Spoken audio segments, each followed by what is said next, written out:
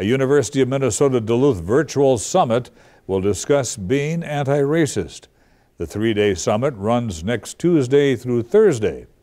How can we all be cognizant of practicing being anti-racist in our everyday lives? And why is that important? Joining us now is Bedard-Parker, Summit Organizer and UMD Accreditation Director. And Susana-Pelayo Woodward is the Director of UMD's Office of Diversity and Inclusion.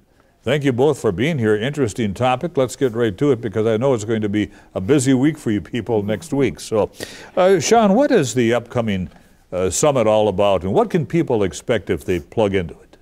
Well, the Commission on Equity, Race and Ethnicity has this annual summit, and our goal is to meet the needs of certainly the larger Twin Ports community, as well as our UMD student, staff, and faculty needs.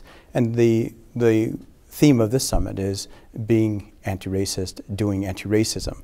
And so what our team came up with, the Commission, decided to target not only the idea of not being anti-racist, but how do we go about being better community members? Essentially, to be an anti-racist is to adopt a posture that everyone is welcome in the community and that we refuse to allow the seeds of disrespect to foment and encourage us to separate ourselves. I liked your choice of words. You said doing anti-racism. What does that mean?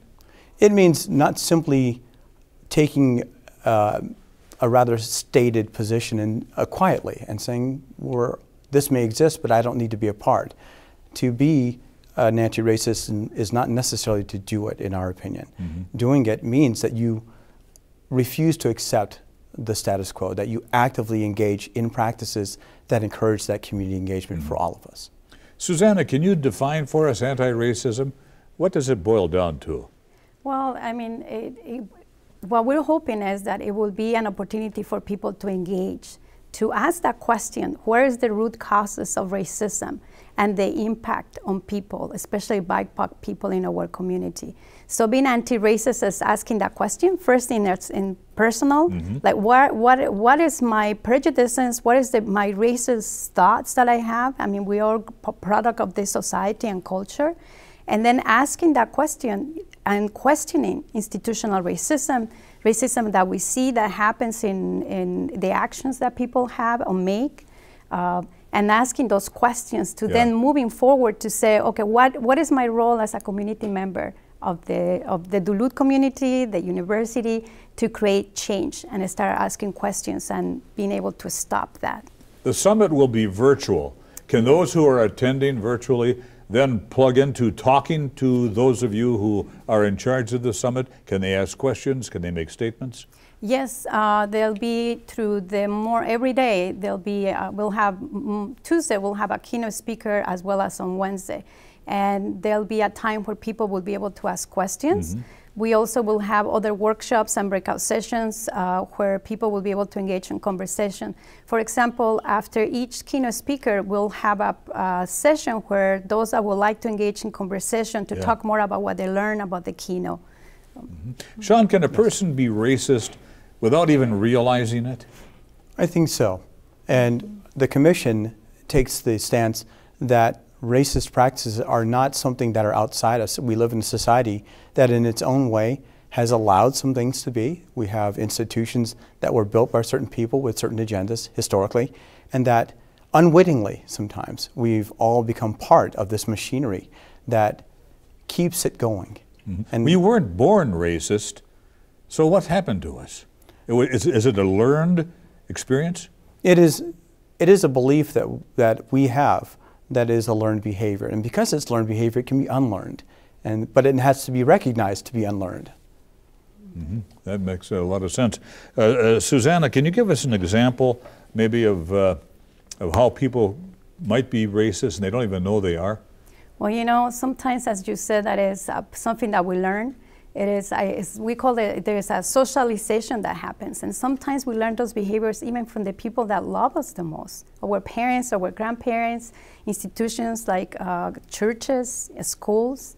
And so sometimes you're learning this behavior. I mean, even by not learning the history of this country. I mean, I have taught many years at the university, and it saddens me when I find students when they said, how come it's the first time that I'm learning about the history of slavery? I didn't understand that. How come I have never learned about the history of the indigenous people of this community? So, how do you yourself practice being anti-racist? It's an everyday work. I mean, it's every day asking. It takes those questions. concentration? Well, it's just asking those questions to be able to always be thinking about what is the reason that is this happening? And something that I'm always, from the beginning, teaching my children, you know, and making sure that they understand that our differences are important, and there's a lot of value in it, and making sure that we acknowledge and be respectful and asking those questions. And when we see racist behavior, if we to ask and to intervene. Sean, what do you hope the summit accomplishes? One of the things that I have, and I will say this personally, is I hope that the people who attend are not necessarily people who just agree with us. We want people to attend who want to engage in questions that are uncomfortable. We want people to ask hard questions of themselves and of the speakers. That's how we all learn. You can't grow if everything is comfortable and you assume you know it all. Yeah. And so that's what I'm hoping especially takes place. Susana, you've been here for several years. What kind of progress have you seen in the Northland where maybe there is some change that's recognizable out there? I could tell, well, there's many. I mean, at the university, sometimes sometimes the students say there is no progress. And I say, oh, if I could just tell you stories of the changes that I have seen through the time. You know, the diversification of our enrollment of students, of our faculty and staff, the courses and majors that students can actually major. In the city of Duluth, I mean, we have now several commissions.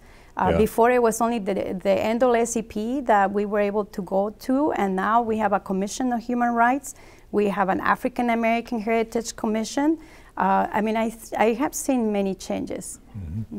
I mean, we still have long ways to go. Oh yes, I'm sure we do here. Can you give us a little rundown now of what's going to take place at the summit and when and where?